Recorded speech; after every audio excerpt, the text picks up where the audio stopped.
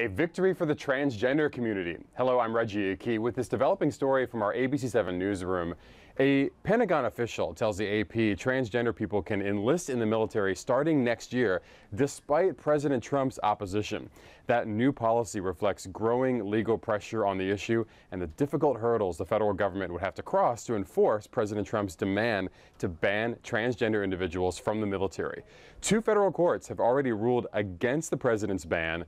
The enlistment of people who are transgender into the military will start January 1st.